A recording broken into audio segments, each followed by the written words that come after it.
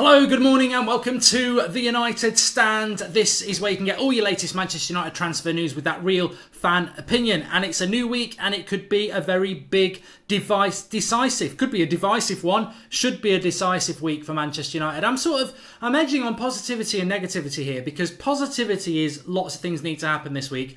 Negativity is we don't normally do stuff on the US tour, and we're on the US tour. We flew out last night, loads and loads of young players, Gomez, Chong, really excited to see it. Not sure Mourinho will ever use any of these players, but at least we get to see them playing some decent opposition. Can't wait for that, but that'll be later on in the week, watch-alongs, everything like that. Gareth Bale's back in training today for Real Madrid. Gareth Bale has said himself, and his agent has said, nothing is decided until I speak to the new manager and speak to the board. You would expect he's going to speak today, and after today we should get some indication about whether he's going to stay, whether he's going to go. I think if he's going to stay, that will come out very quickly. If he's going to go, then it could rumble on, but we need to find out. And you know what? We might not even be in for Bale. Where does this Bale stuff come from? It's just paper talk, isn't it? But is this the deal that's going to get Manchester United fans back on board? Because at the moment, there is a hell of a lot of negativity, uncertainty and frustration around Manchester United. I mean, let's be honest, that team that's going on the tour, when you look at it, Herrera is pretty much the only experienced midfielder in there. You've got McTominay, Hamilton,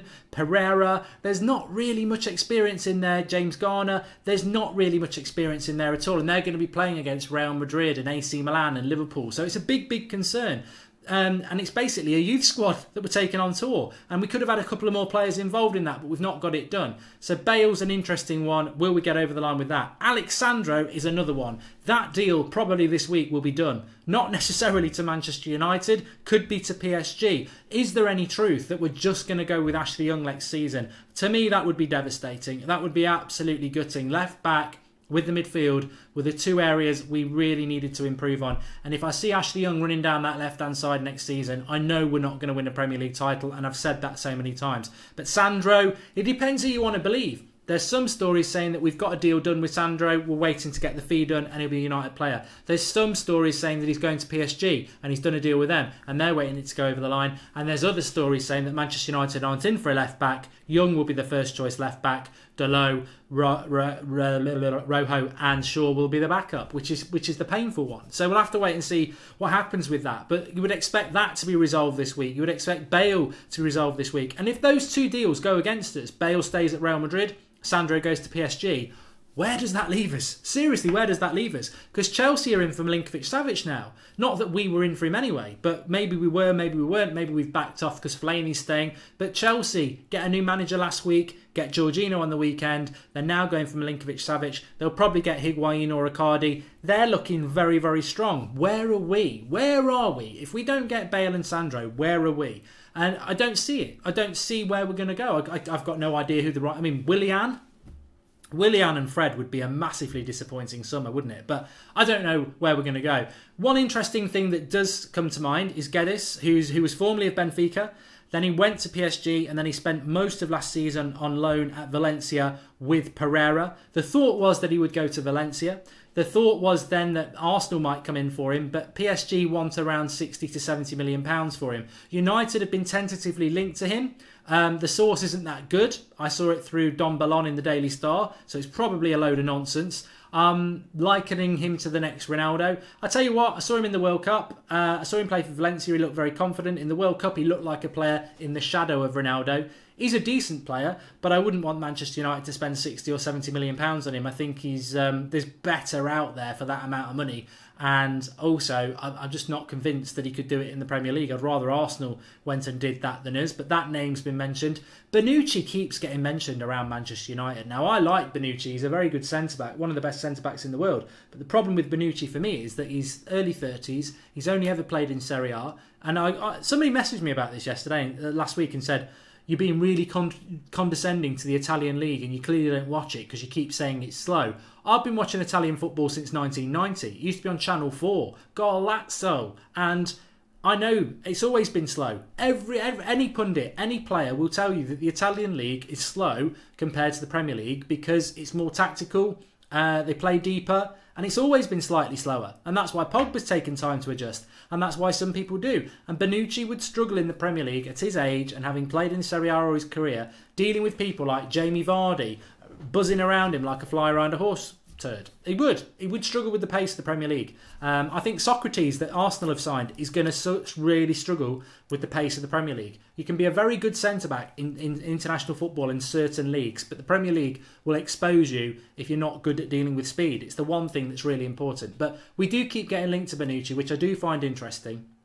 I don't want him. I do like him. But I think it's more to do with our AC Milan financial fair play and maybe needing to offload a bit of money. But he could find himself in the Premier League. He could find himself at Chelsea, I suppose. But see what happens with that. Perisic, I don't see Perisic happening. As we said last night, Mourinho came out with the line. Don't know why he didn't come to Manchester when I wanted him. And as I said, some people have took this that he snubbed us. I don't read that statement like that. I read that as I don't know why he didn't come when I wanted him.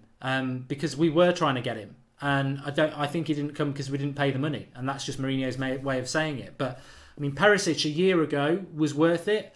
Perisic now, a year older, touching 30, and probably going to cost more than he did a year ago because he did come out the World Cup with his reputation enhanced.